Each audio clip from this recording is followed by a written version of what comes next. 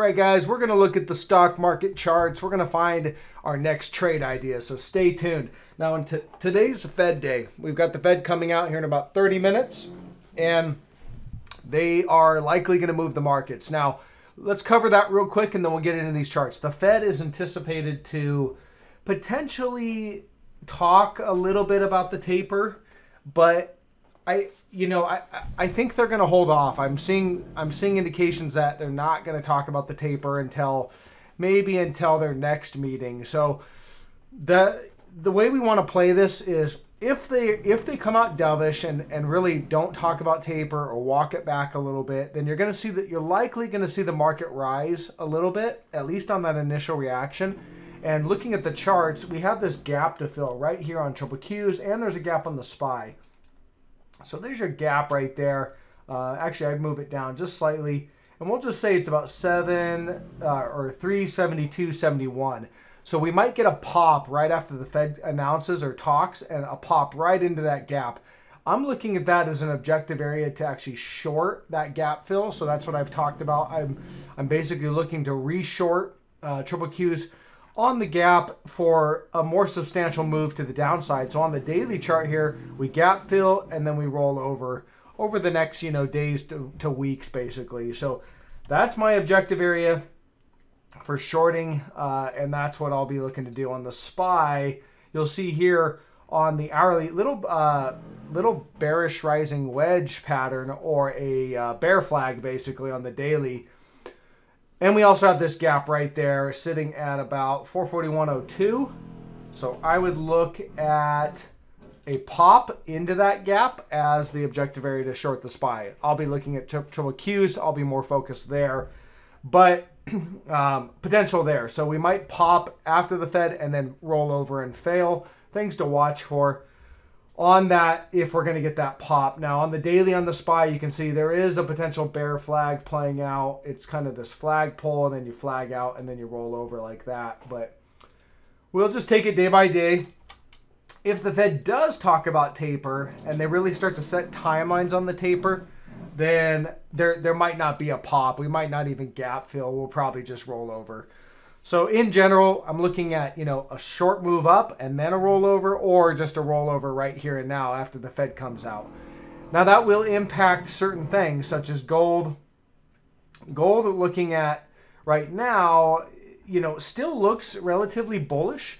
We're holding this support line right here at 1754. We also have a trend line support. You see it marked in red, and that's down there at 1718 or so. So depending on what the Fed does, we could fall, we could go up. I don't exactly know, but here's the levels to watch. 1754 area, and then if you do fall and you run down and hit there, that would be the buy zone. I don't think we're going to get down there. I think for whatever reason, I think the Fed's going to come out dovish. I think we're going to rally and fill that gap. I think gold's going to rally. And then I think the markets will start to roll over, maybe not even today, maybe, in the coming few days. But I'm looking for a gap fill on the indices, and then I'm looking for gold to rally. That's what the chart tells me. One of the reasons why I don't think we're going to sell down to the 1716 area is we have bullish divergence right here, and you can see it's just building. If we were to sell down, we'd probably take out that bullish divergence. And so that's not really how the chart's set up. The chart's more set up with bullishness as you've had prices continue to fade lower, especially right through here.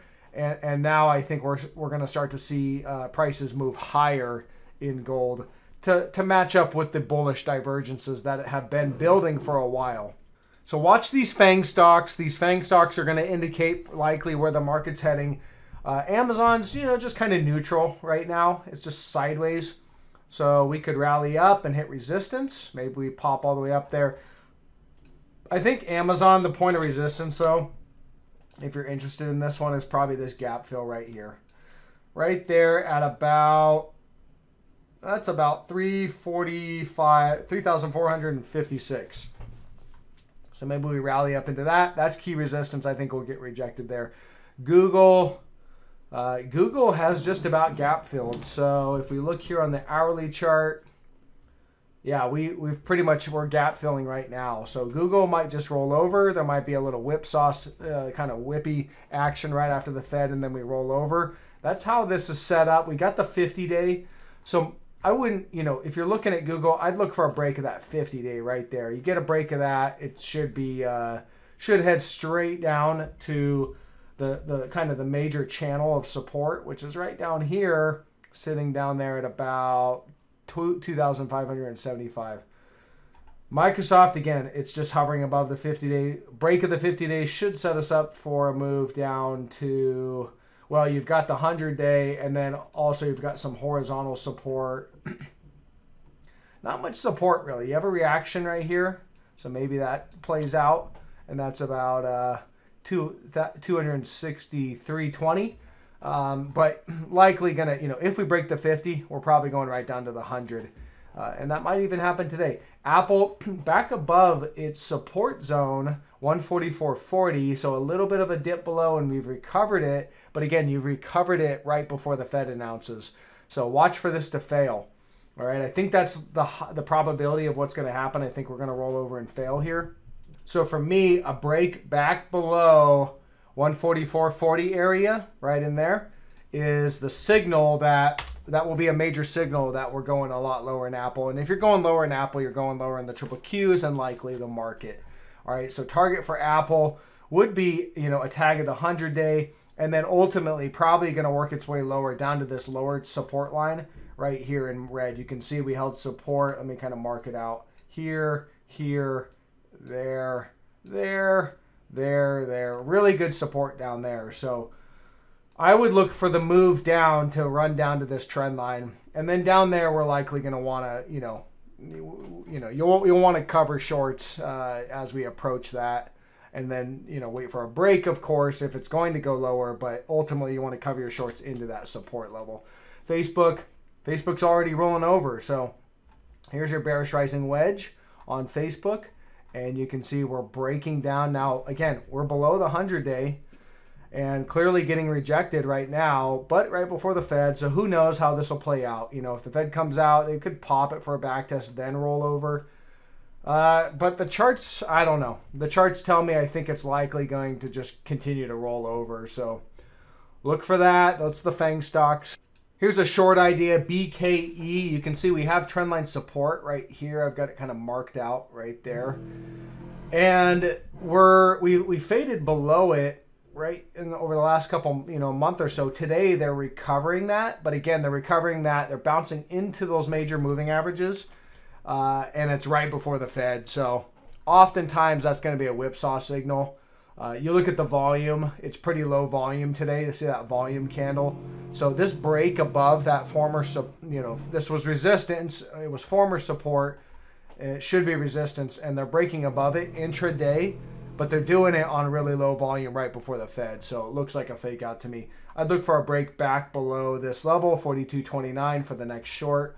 And that's likely going to set us up for, pretty good size leg to the downside. Of course, not today. It's not all going to happen today, but I think it's a good setup for a downside move in BKE. So I actually stepped in and took a starting short position on it now. And then if it starts to do what I think it's going to do, I'll add to that. Okay, and then GNRC, you can see we've got this upward trend line coming off the March 2020 lows. Lots of reactions here. So you can see all the reactions that we have on the trend line support. There's another one. There's another one. And recently we broke down right here. Today they're recovering that. Pretty impulsive, 365. No volume though. Really, this is a recovery of that broken trend line support on no volume. So I think the Fed is going to come out and they're going to smash this thing down too. So there's another setup. Doesn't mean it's going to play out, but look for a break of that trend line support, 433.28. I'm still short this. We'll see how this plays out after the Fed, and that'll kind of give us an idea of whether we are going to get that breakdown or not. And then the other one that looks very similar to this one is this net. Net is making a new all-time high today. Again, right before the Fed. Negative divergence continues to build. So you can see here all the negative divergence that's just been building for a while. And even in the shorter term, if I mark it out here, you've got negative divergence right there. So on the PPO and RSI, we're making a new all-time high. We just recently broke this trend line, this minor trend line support here on the daily.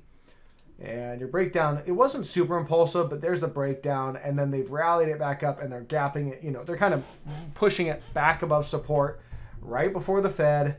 Again, moves that take place right before the Fed should be taken with a grain of salt. There's no volume on this breakout, so it's not like you've got institutions just stepping in and buying it. I suspect after the Fed comes out, they're going to smash this thing down like that. So things to watch for. You want to look for a break of that support again. 133.38. Again, it'll probably happen pretty quickly right after the Fed. So that's all I see right now. Those are some setups for some downside moves, and we'll see what the Fed says and how the markets react to it. That's kind of key, how the market reacts to it. It's not so much what they say. You don't really, half the time you don't even really need to listen to what they're saying. You just need to see what the markets are going to do and how they're going to react to it. So Fed day, everyone, good luck, and I'll catch you on the next video.